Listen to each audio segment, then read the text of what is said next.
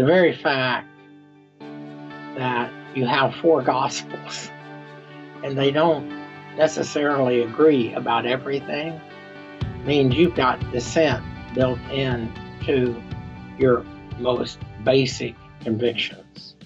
Take the idea that Marcion wanted to keep everything strictly consistent, and therefore basically he said we can't use any of what we call the Old Testament. It was the church's strong decision that you could not make sense of who we are without the Old Testament, but yet we were still in some tension between what it meant for God to have called Israel as the promised people into the world and Christ as the Messiah, who came primarily to Gentiles, it turned out. That's a matter of strong conflict that has been characteristic of Christianity through the ages.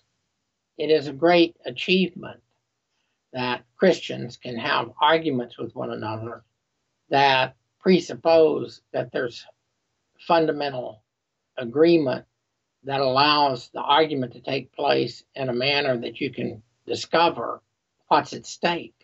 That is oftentimes not the case when you are arguing with people who are not Christians. You simply don't share enough to have an argument. So you end up shouting at one another rather than arguing with one another. Argument is a great, great achievement for a community to have.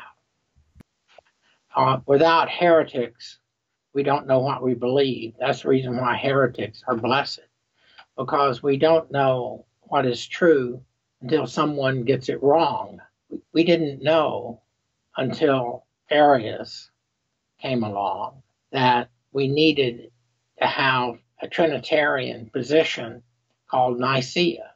That was necessary because Arius thought the Father was so far different from the Son and the Spirit that there was a monotheism that made worship of Jesus close to idolatry. The church had to say, no, that was wrong. But it took a lot of conflict to discover that.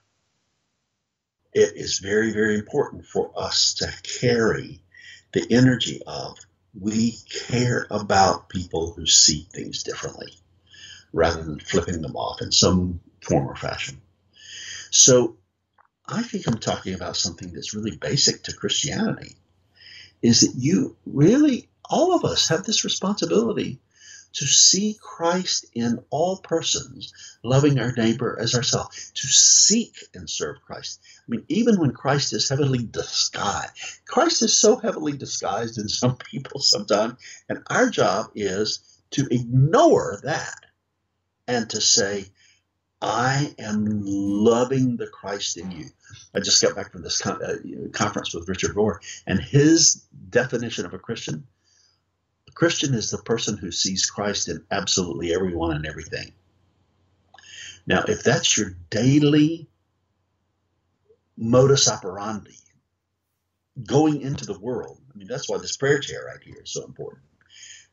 To be there for me for an hour so that I can make sure that when I go into the world, not only have I brushed my teeth downstairs in my bathroom, I have brushed my soul and heart so that I know that absolutely everybody I see is Christ. Everybody I see today is Christ. That's crucial. Why sweat the setbacks? Because life is always about 2 steps back and 3 steps forward. And the 2 steps back are for you to understand that God is being faithful to God's purpose. God is working God's purpose out as year goes into year. Isaiah, over and over again, I am going to prevail. This is going to work out. And too often we make our mistakes, our setbacks, our failures, our deaths into the biggest thing that's ever happened in the world. No. Unending hope. Unending hope.